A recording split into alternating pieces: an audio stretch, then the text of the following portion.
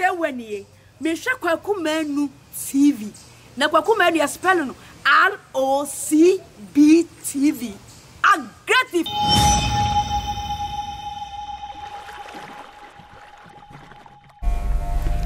many other for me this will trade yampon nyankopon adawroma ho ye e wo ba bibia wo this is aggressive interview everywhere is awards you can come by the pen your story and so many me say onyame adom ho ye na aggressive interview medical culture say everywhere you are was you can come by the pen your story how could they say bukro edin New kind. New kind. New kind. New kind. Holland new kind. More than such an akasa. And as you be come on my from above for to dra no kwasem open or your bar now problem yankase fabro de nya yade ya tetene ne kura yade yankasa yenyi nani na fabro de ade ba ko mo se udi agura award ya wo ntimi wo ene ne ade ya ha dwene ba ko wo ba ese utimi defend ho free fabro do ho na we no nipa bebre to o sa operation ye koye won ba we emphasize kanka ho we nye operation asem enti ye duro na abeno mo hwe screen so a eno na eda so no me patcho wo abrochire wo ba bia wo bia na wo bibi kura wo Ghana ka chen se onkotobi na onfan sende o fabro de da wo yem ye kase a hwe obeka se nyinsen nanso na nya no kure for +233 200 064959 ana +233 557 269 ofresa no mo ya no kwasem obetimi enya droibi ato na odi amane wo busua ewo eye abrochi anasa Africa ba bia wo bia we eye mo pese mo ye live out ewo eye New York Bronx me patcho komo Instagram ho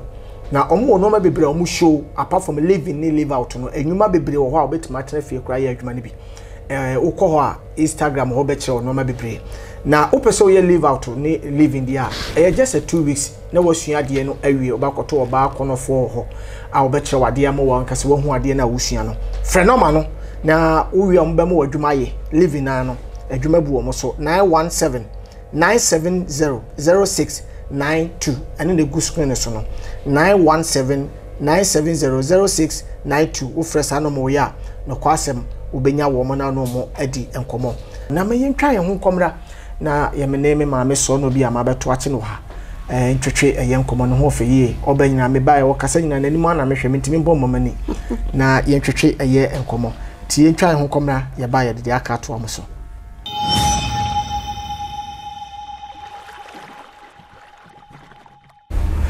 many other for meda was say waje bre na no kwase mo ma ye twa ye ho akwaba this is aggressive interview everywhere is awards can come na me kan for Killiɣ no kwase ma ye no spring a hu no screen so e bia this is the first time a hu a me pacho ye ba spring papa yin say gan wiase de oba ye friend say France ho no be spring papa na enkun so papa sa aka ho na no ade ba ko e ma ne ye package no kura fedodo e ma o color ne ye fesen ka bia me tuntum say yi o color no na sa wo ye kokon so a say yi color no e wi ase me simre bi na me fopon na me hu ma me bia no wotifim na me hwe color ndi na me se da bi ma me hwe wo wuska wotifi ni mo me color na kire me se wo wuska ampa so ye kwotena play ni mo a wotre business na me say oh de me kan no sa na e dey etie na se di pa wo color kora no etimi kire be bia wo free na wedie ye kala kora ma obitimi do etimi sraw sa wo yusunku apenku papa betima yu kala na eba Europe die onya efre wo normal on betimi aye delivering the amount American so free na omo sa wo ho company bi sa wo ho omo so betima app ma wo hu kwa abefa so on sa beka wo Africa Ghana menyi na afre normal we na sraw hwe package na apremafo ene sebi ona enim ade ya de papa ne yusu sa product you are making a 973 80 78770 and a 347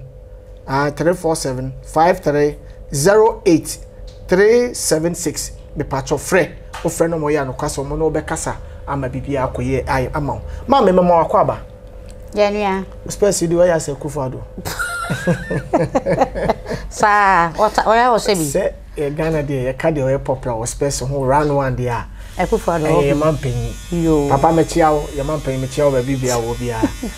Ghana mampen no yo memo akwa aba wo aggressive so ya nua bibi ekoso de ya koso na mpacho din de say ye frame nana AKUA ADUFA nana AKUA ADUFA wo ye din ni pacha me wasa ni wasa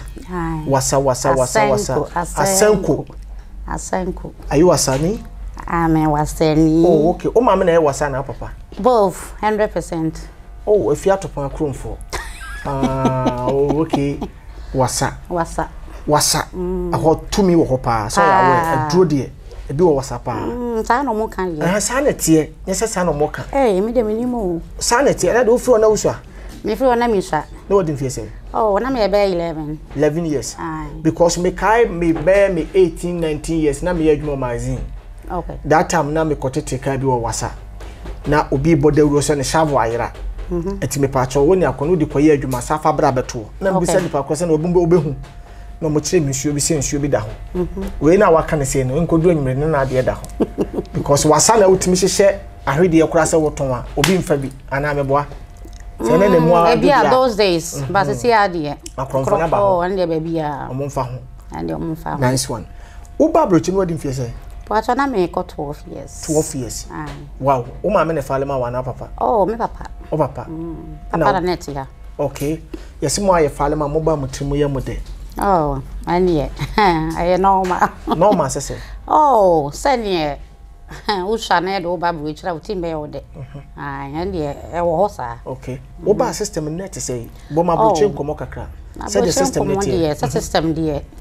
I mean so wa 2 point unim say abrochire de bibia eda di ma motim no so different system ne de ef kama ekoye pa just say wona ya de yen system ne de ekoye okay meji abrochire system ne mti but challenges wa abrochire no obi o ma me fancy wo Ghana ye hu abrochire say heaven say bia ye ba ya ye yi o de nese na netie o ba na nipa se na efale ma mo ma me manam nam say oh there be some me papa on so buy you know or the money ba or the way ba na we or the way ba sa intino ya anya say wo fale oh wan fale ye a mumu sa aha we kan de panyin na ba ye o wi ye de to aso sa na de ye de ba ye intenya tete ho no na anya say wo fale bebre sa de wo ma ye den aba afena sa mpen fo no mo ba ye no oma bebie kwam ama enuoma yeden atoto ye ntisi ano so wo abeta na wo kuna kofa wa bakra na eye possible say so ma ye 4 5 a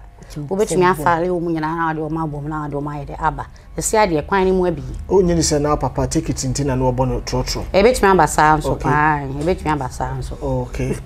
okay nice one because you see na say amanfo no plan bom no atam be bom di aba o ma me ma na say me ma ye 7 na papa nso e na me ma de o Ghana me papa de ono nkwana no wo ha aha nti na o ma separate okay aha nti me papa na e betena e okay boga wa be yi ni di afrim waja wo mama ka ho ma me ne de na ono nkwana no wo wow ye fanse wo be ye boga na onuan mo ye fanse wo ma me ma ye 7 na o mo ye 5 no ho pressure na ti say because akwa ti say akoye dua a waso obi ani hwe wo wabre ta den de wo pa is true so eba ne sana wo maame wo Ghana wo papa nkwa na wo ha nti wo na wo ha no wo na ese wo support fi kakra nti pressure de ebi wo mpa oh yes na ebi wo nti no na mabrochi for mo bodobo na adwuma dobo no nsa no because I say obi kra ho di school kra wo kono kra wo ntumi nwie because of free problem me say ebi to me to say ebi to me chere say me papa na de me ba ha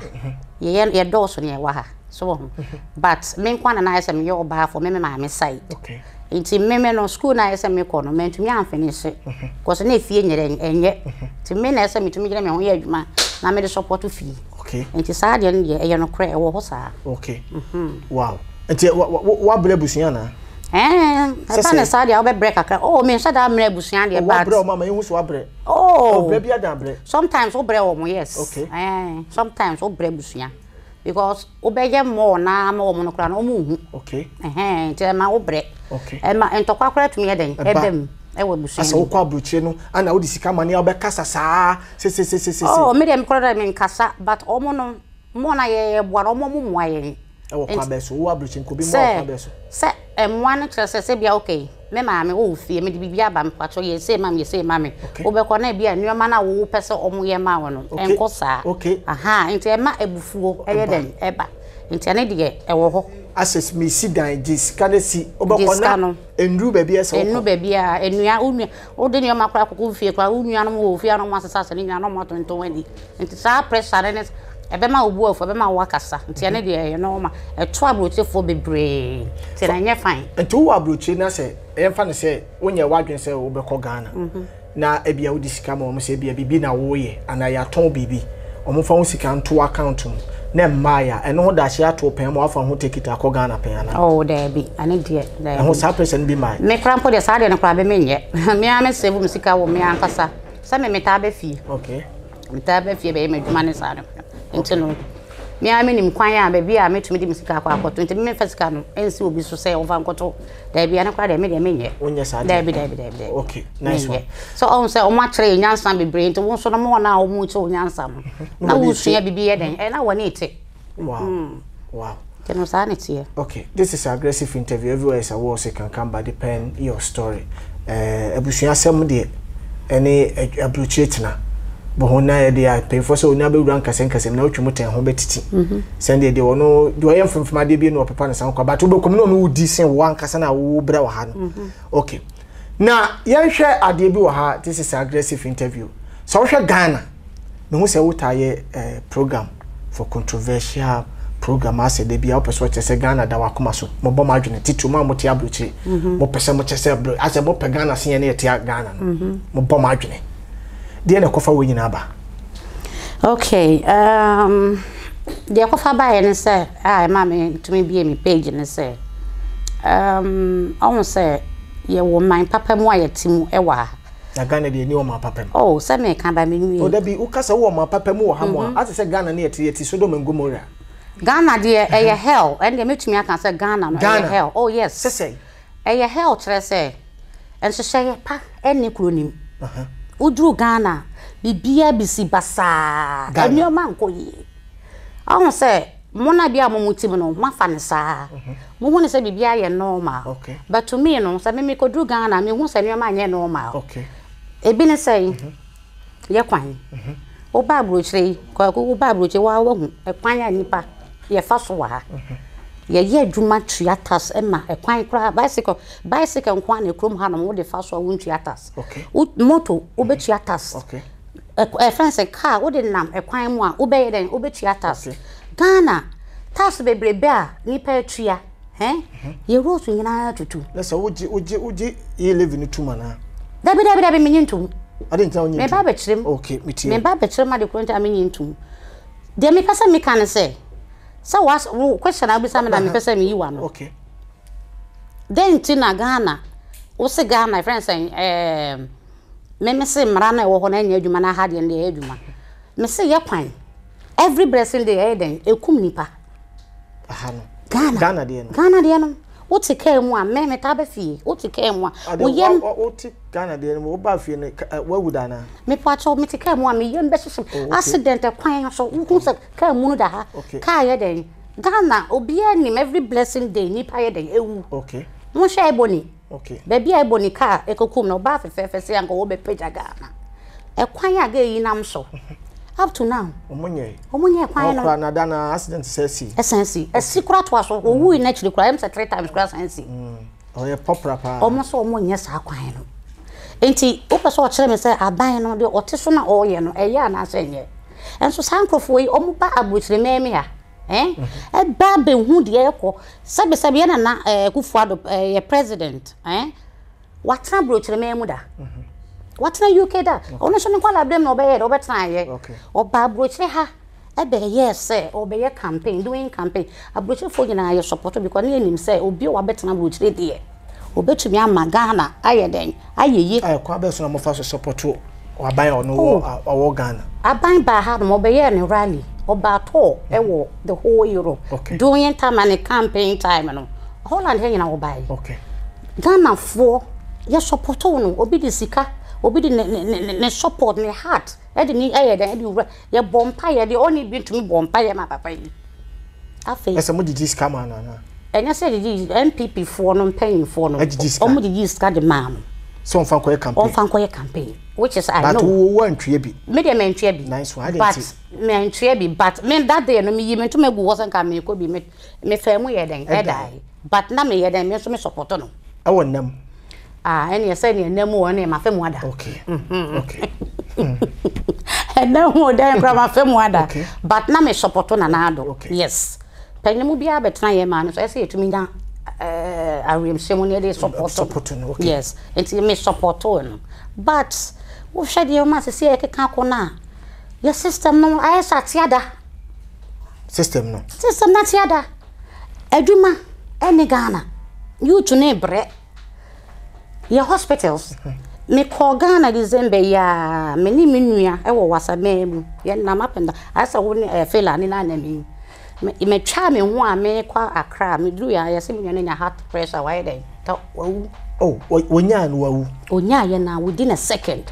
o ma fa na ko hospital ye de ne ko hospital nothing is there o mo ntumi anfa mo ano pani wo ho ye wo pani ne mpa me se kwa awu aduro ayi ne ye de tutu ye de hye ne nsam wo ye ya mo de bobo mo se ya infuse ayi no ene ye de abo ne nsam so mo de nsuo si ne so ye de nsuo keke e krom ha no mo so anko sabi nko hospital obi heart de me ya ye de na ko na o mo machine so mo tumi de sisi me so okay amani pana ye den enyankwa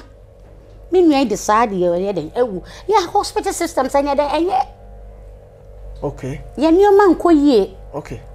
enti asa Ghanaian na meti abro ichire na minim enuoma e wa ha no ma etumi save yen na obedu Ghana na hu sa de no bia we have a big problem ade oba manyale ye me ba Ghana me ma menyare sabe de me ma Ghana sa ma be yare se bia obu o ma menim obi a otumi ba Ghana wa yare cross wanyale wa ha obi wa no wa be yale wa brochi fine e wo ho but yen to me kasasa se ye kasa ma me wo ho ye ma me no mo nuanom wo ho ye nuanom wo ho ye wo fa se abusuafo wo ho ye kunum ne empra fo enti me no me nwune me ho okay me dwuna wo Ghana because me no me wa ha no me yo okay enti se me no me pesa me kasa ma obi wote Ghana wa sa me ma pana me nya no wa ha no onya bi no ese me kasa ma sa nipa no ye wo kan de mu da ho because me mpemfo a wo ko wo so ye de ne to bench so wo da bench so na wawu wo da bench so benfo. This is aggressive interview na me catch you say Vehicle 20 means one be that dia wacha ka anu say beboa Vehicle 20 opagya ne sa akra mpoma me Vehicle 20 no eye aduro bi ama sebi ebo ma wudu mpanyi bremu no ebo ma mense sesem kwati me yebasa kakra chenji ana obu okro ya baba bayoa so it's okay no obu so what pains ewo ne mense sim wono Vehicle 20 ebeboa 5 month e ma akra wono me beba okay onu o ma na ye joy wantement e ma bebre aboa mo na member bebre nso aye mre wompam member ye mobo se ya ma udwamu a na wontimi kura anwe ketua bi dabi ehia ma se ma ne pelon journey ba wono mo na wono Vehicle no na menya ma chance na wakono mo no HIV mpa no Vehicle 20 etimi system no boost serious etimi virus more one be da what the me back when me wo be there e go me kai mrs ego hotel okay me nom pa no na ye nom se du de bia odidi nuanu ne bia bi okra sai na na sanka wo ba wo brem bi me nim se be hia ka me ma obi do do me so ma try na ka ma hair advert fa che me aya 0244585531 0244585531 eno obenya bi ato obi wa Ghana just to be a Ghana bia no so per Vehicle 20 a obenya bi ato ye hwa de bo obi o Facebook me gini se nyenye obutai pa se na odi bi Facebook me botai no se me bi Facebook ni se me no na me sada feel se me bi but na ade ni se me so okay one day na me kwa adwuma na me share na me face me ta face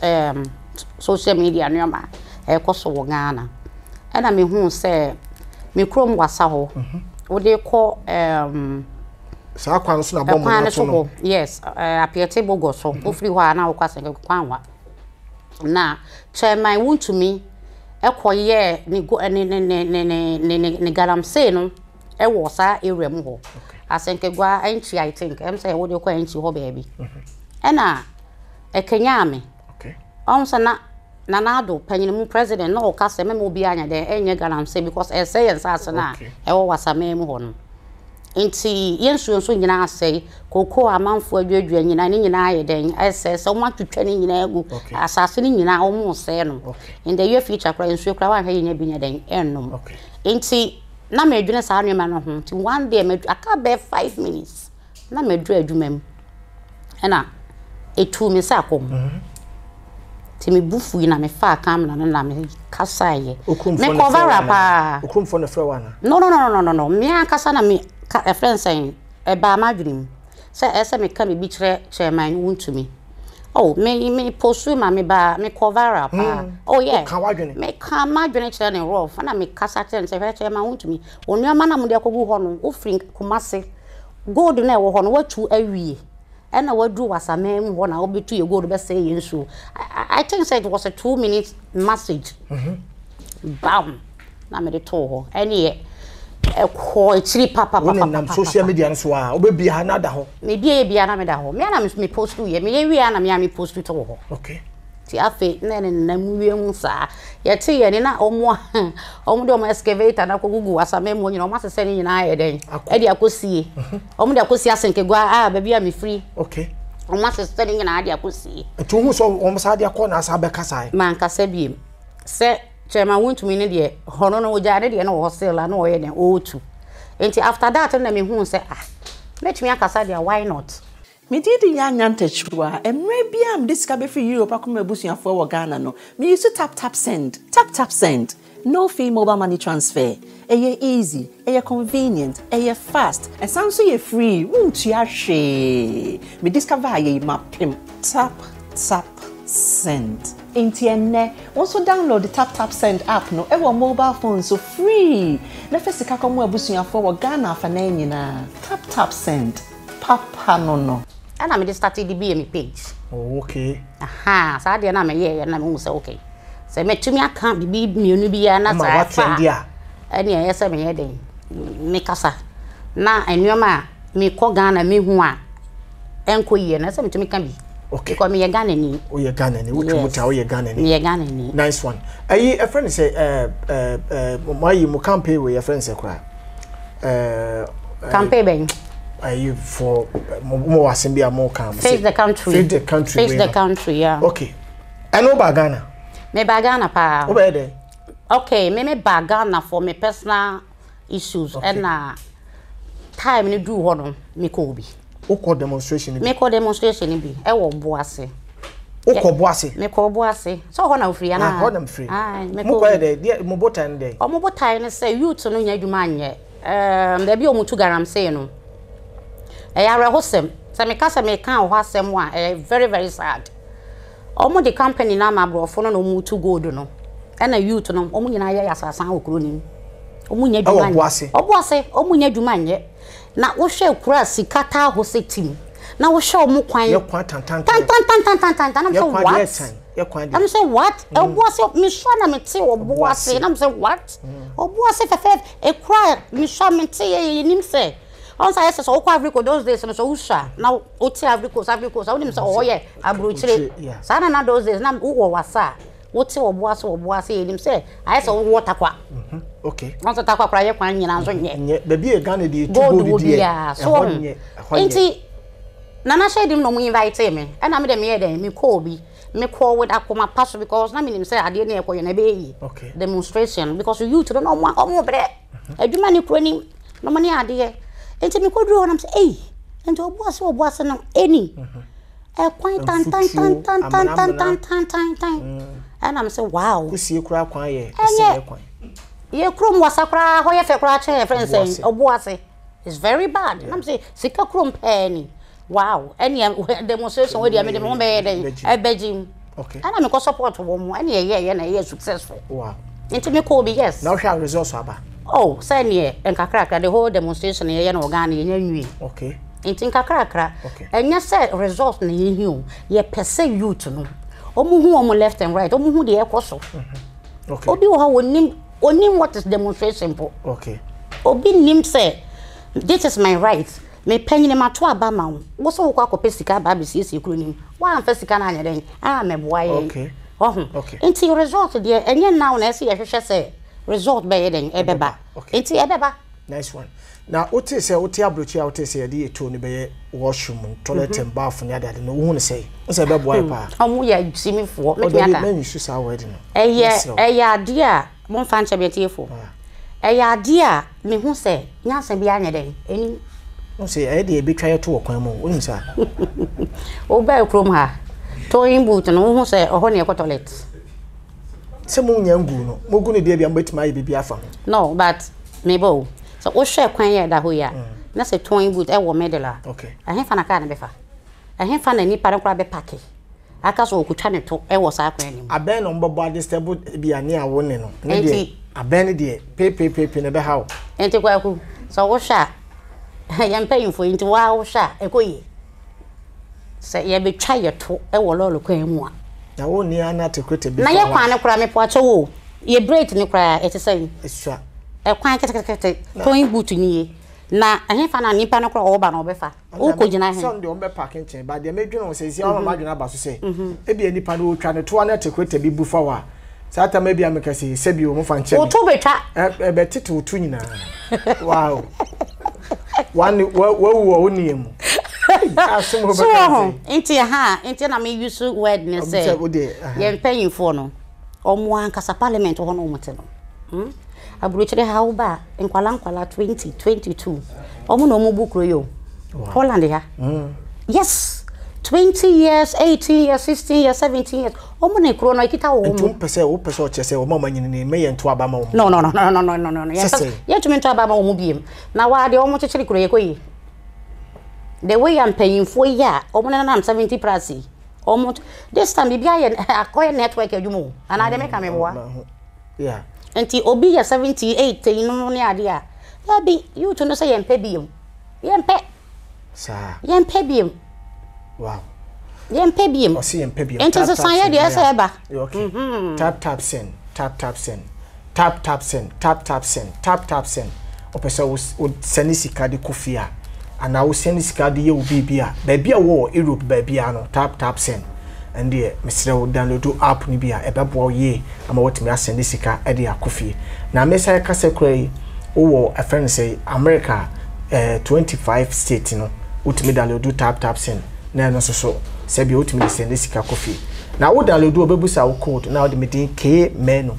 eye K menu wa download bi kura da kura yifiri one fa K menu hye ho na mwa ai download bi na mwa me ka de bia se meton asase wo kumase enti mesro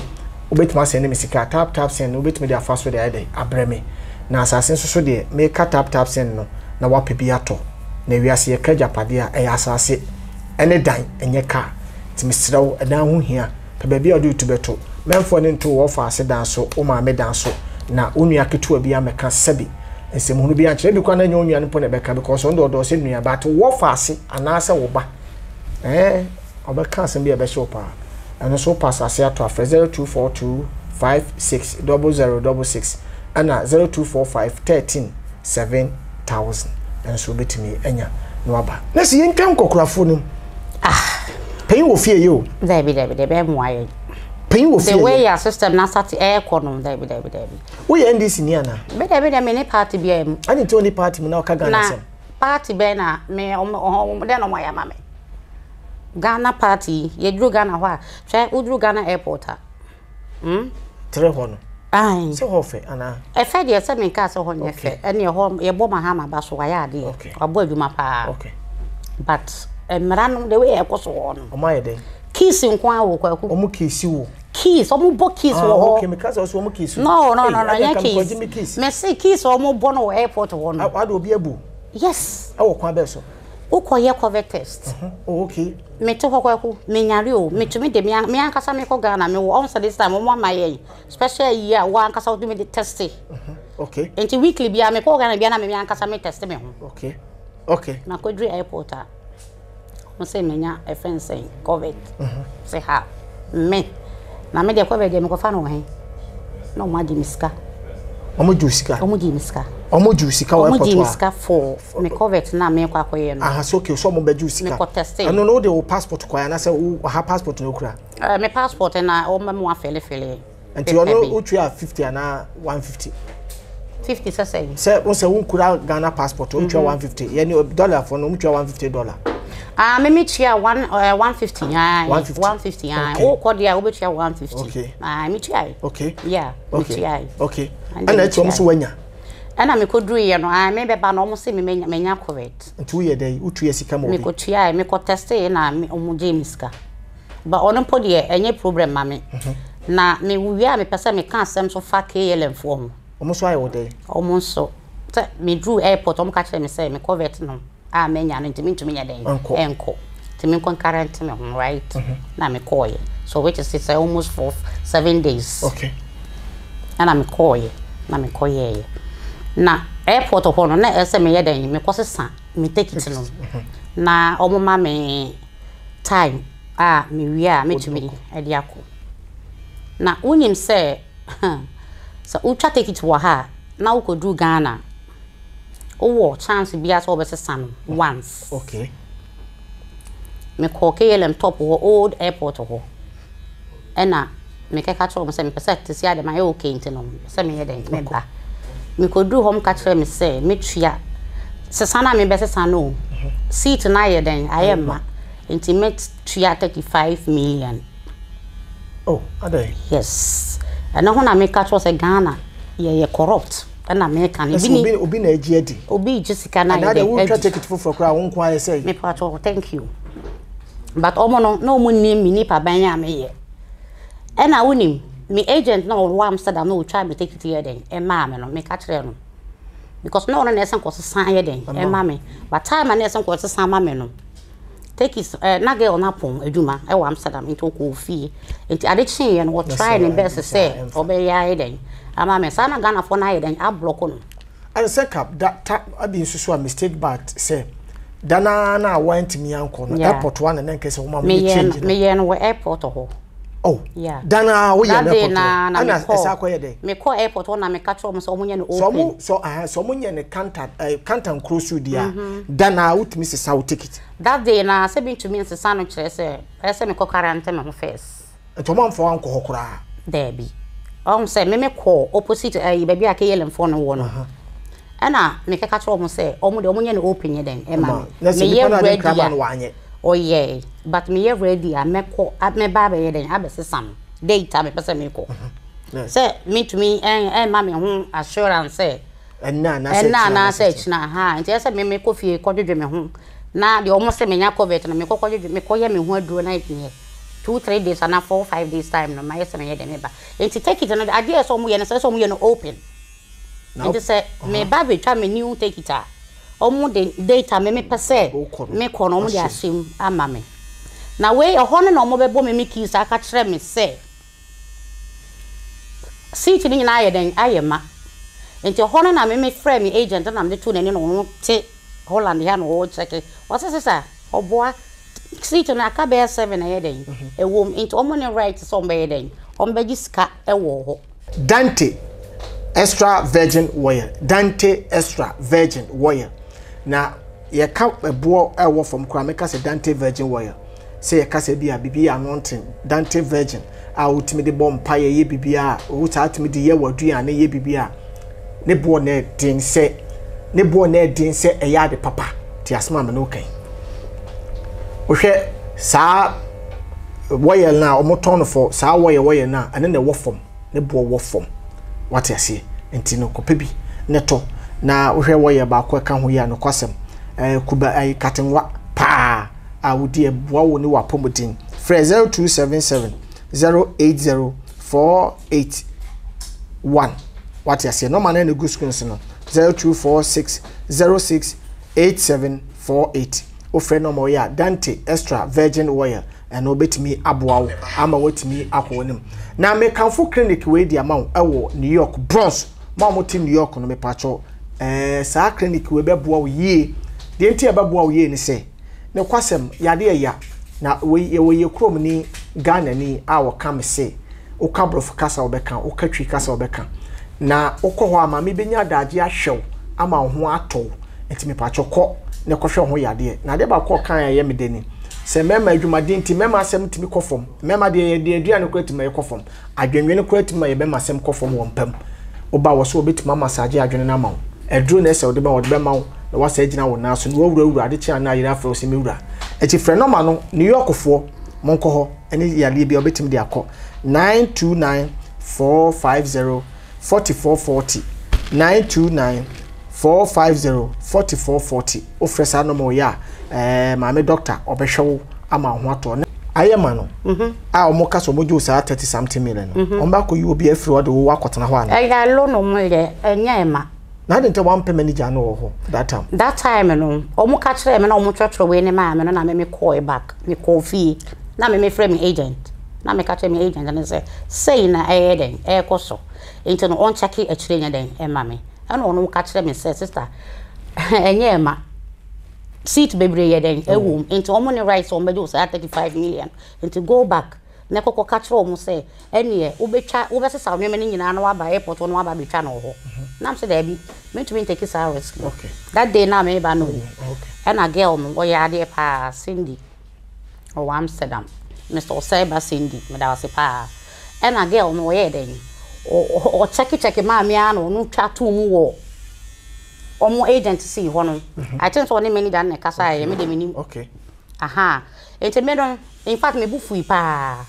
na kwaku me dim sika gina awie me ko fa 35 million na e wan but o chama o kama o ko nya manager no o nya man girl na fix ma me okay let's one twa sa 30 no me my sika ready me nim posi afix ya ma me okay enti one twa hwe sa me kan ba enti me ko duru ho no na my sika ready am de me nim sa me kwa kotua na me wia na me tua wia na ba Amsterdam ba ba si wo mu okay e de wo mu ka me say me be yo mu ka me be yo mu ho adwuma wa Amsterdam ya okay enti me de me disca no asɛ me ho ameko because na Ghana ni wo Ghana untumi ni wo mu nye de enye debate entwe enye ade e be ye adwuma okay enti me de me dim sika ye de e call ye na me say me kwa kotua na girl no sana girl na fix bibia ye den awie me nim de girl ne kan say girl we de so your freedom fighters or you dey you wan hwe ya o twen wo de wa ba abrochira me o ma ba gu mo adwuma no me nim de girl ne ka kire wo mu ma prepare me de me dim sika ko mu ntwa me take mamla me nko me ba bia ma me no kwaku ade ye time ba kokora wo Ghana kora ne se me passport no mo ye some screen bi o ho no mo a because of covid ni to mo pese o mbeje pepe bi ekita on your take antaba no and o catch me say me nya me passport ni say and am de me ye ni say me take me old take it in so no o say me fan chire no me de ade na mama me da bi so na me say wow just say your attitude so here se ho na ofri abai na ho na me free na me ba ya me na me so na wo e tua wo ka okay until you have to give until so wo hra wo ma ya ma wo madwuma say ye kromfo na mo airport no mo bi no emu wo ma mo free akonto mo ba oh mu daye pa adinti mo taye mo jamo say de me hu na say ahwo ya no too much okay me passport kra that passport kra be kitam kra be kra hu ye kra na ene okay what you say na nka wo se me fa me passport ma na hwe be dine ne keke me de ma wo se de be me nso de we ma me tete no ho bi kire me but upon in echi unya usa ba kama upon in echi no manjo hwe na me de me o chat o ye take nyina ma me na me yi sika na se me de ye de etua o se o de bi me yin sika bia ana msana nyamu na mkacha msa mo beje me 35 million ana wo so ko wo tete ho gu wo mo so oh me antete me wo de bia bufuo mu na wo de koniti na se wo ko na stay akoma na wo soro me first time kra no mkacha bo mtro pepe ni nyina ma me je ana me de call me baby me mfi wo unu sa brochefo no so mo so ebi mo ba Ghana mo so mo ahomete pa ene de no kra ebi no motesa ba me de ma anya sa mami asa me fra broche na ba oh de me de sa de me de ma anya sa no me no na me de no say me pay me right okay yeah I say me ye no na ma ye okay me wi me call me baby nice one into me de respect her na say me de man no me ye de me de man no but ono na no person ko ye attitude ye de extra me and na ho no me feel no na ja me de me yes me use can say me de man no ka kire me say o mo fix bibia wi okay and me say ma me say because na me pe answer e wo ho why say we are there bi baby say ene ne ye problem no and then ye Ghana for ye because ye miss a question, ye miss a answer. It's a nipan what one of my biano, or they are raw fire than actual. Well, who was our question or no cancer? Maybe sign a question I'm cancer, and Yamuna will catch them, and not pressure on the mammy. And Yamuna will catch them and say, Minko for 35 million. Now, I don't have idea. What's it's okay. And to me, answer. No, say. I don't catch him, so oh, it's okay. On person, but mammy answer. Auntie, okay, now no any answer. And I'm a sign beside me, BM say. Oh, yes. Okay. And I'm sign beside and say, I didn't see now catch them and say, Minko first the camera. Now, Afi. We'll catch them and say, Afi, dear, it's okay. A ban say, no, I say, and I say, it's okay. And I'm making to someone you serious. My enemy jar one of my call it. Okay. Mentia, I didn't know to me my answer. Answer no okay. No. Answer no okay. You say, what shall best be? Yes, or ye. And the question is, I dear Ocean say, we take it in the Bayama. Yamiadum, yan use back because maybe I know been an encourages Kennedy. But company Nankasa, ye company Nankasano. Ain't mean yes, hardiano, because when you saw no terms are, will be a mamma, dada. Nemo Quabra, maybe be me. And I saw criminal gun and in an encourages as Canada. Eddie, yes. And a quiet day, I'm so. Tis any power saying, do Becan okay. Patrodemic, what I say, had your Becan okay. Yeah, by the company near the ano, and yes, hardiano. But many question is say. Enti na me miss a question ana obetimi abusa but won na obusa no and was okay no enti wono ye benede and they very bad me pa there be question bia say obusa bia say enti why ade open na mum no pese mo jusika and no wadi kan yesa homework na wi and wa be flow because won te ase say na ka wo te ase nka omo kan na nka wo tu asika and wa be face amount bibia ye kama yes and I was the enti na beginning no say no say okay okay na no ka it okay na it say obi aka say nothing na yo and ye be fan sa nice one ye wie kura no me pese ohunu say see Ghana no ohunu say the obi kan say region afa ko ohun change bia no me ye bet me aye more esende ye wo no yes okay ye bet me aye more because me problem na say SM paying for no yes schools no are very important. Ye manu. So we social media oh baby ankwala ni bi. Me say so wo kunkurase na.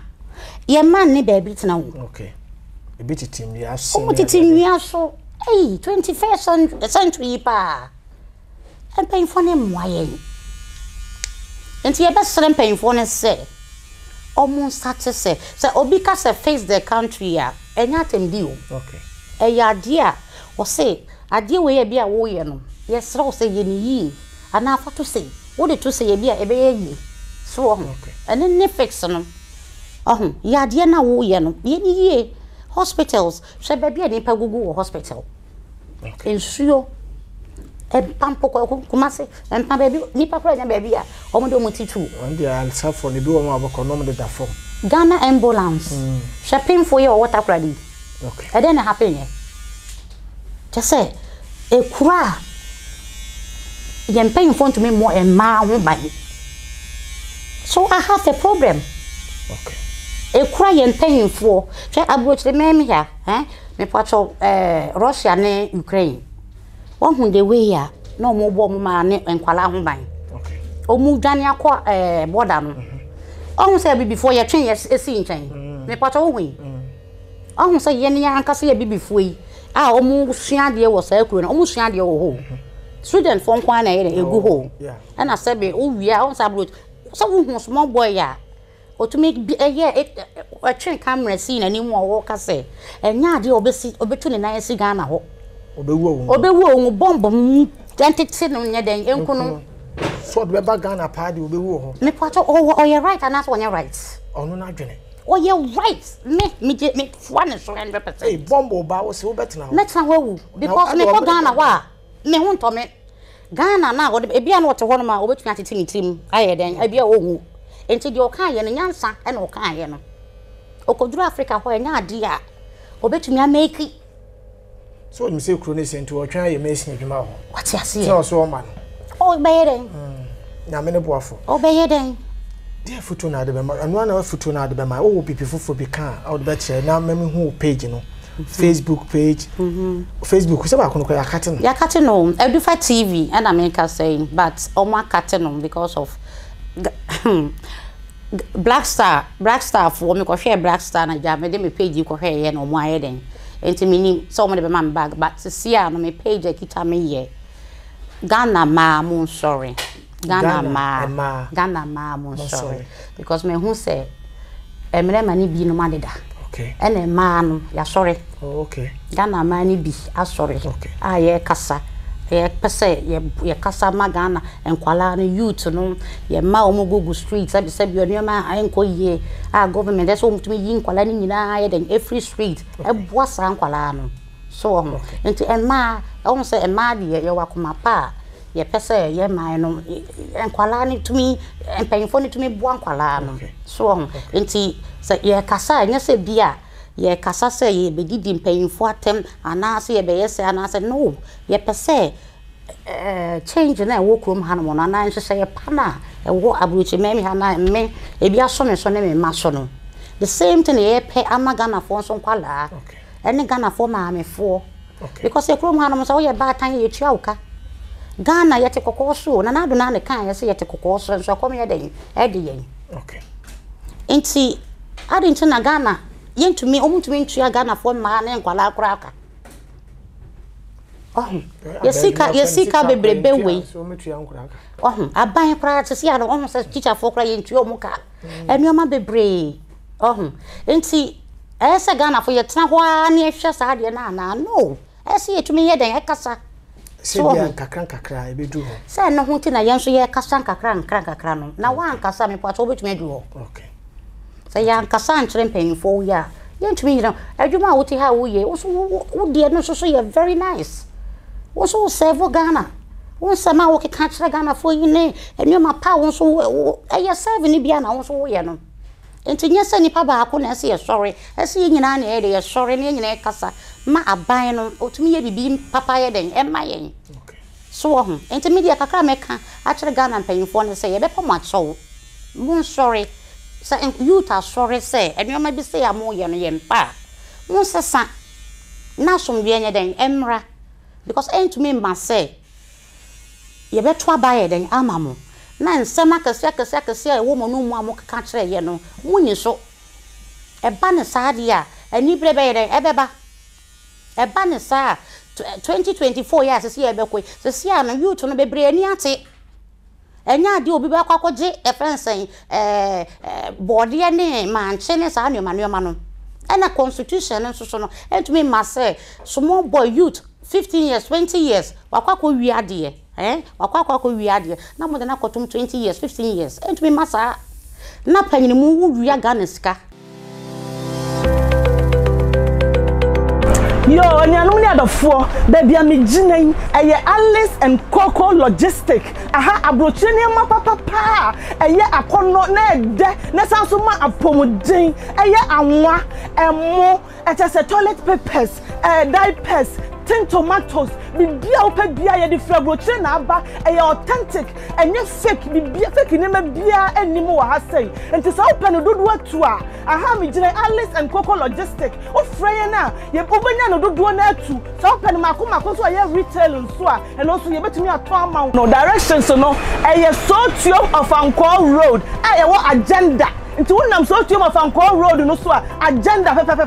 aye number no ye 0541 917627 number to sumienu no 020650419 baba be pack we ni mo pepepe ni eji ni ma ni nyina ma fofofo entibra ni enserve kama enti no de pese ya ka Ghana ban se ye pa ma cho mutu kwan mo ba brochire mem de ko nyina munim so wo ho se me mete ha na se me fight ma Ghana which is beni abre se me te ha brochire mem ho na me fight ma youth na which is meni ayede abre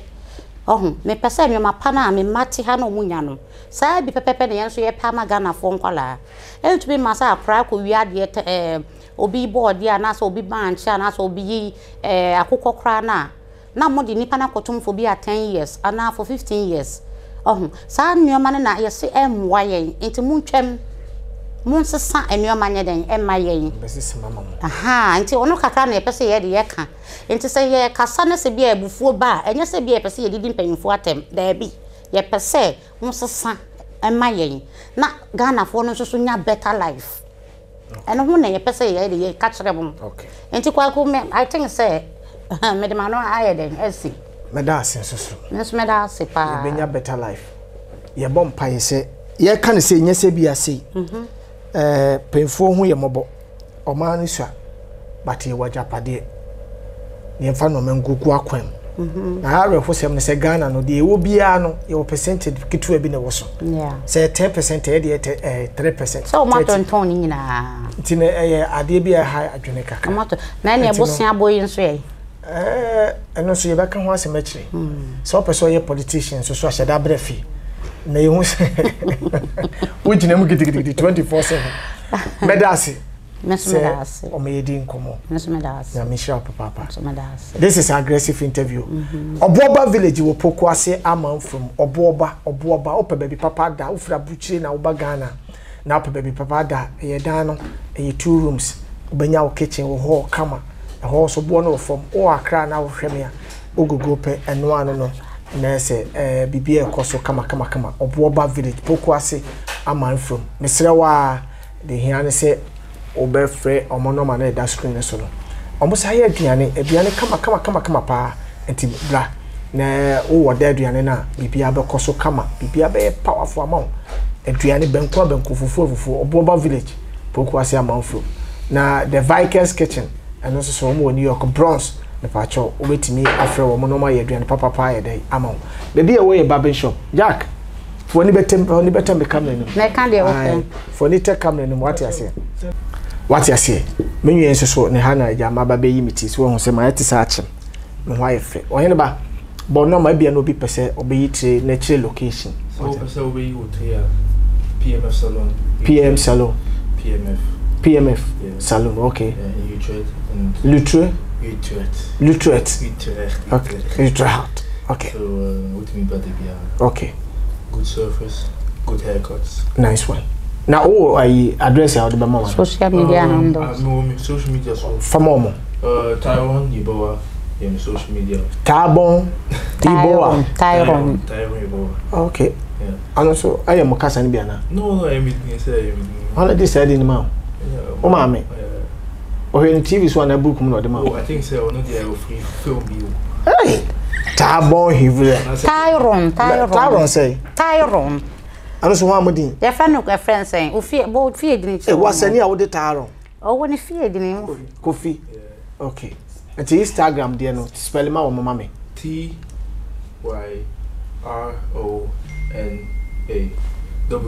No, not W. A. Yeah. W. And then you go like. Yeah, boy, there's so be any intro. Yeah, boy. To no follow Instagram. Taiwan, yeah, boy. Next one, my team, I follow. Maybe you can put it in the bio or in the description. Okay.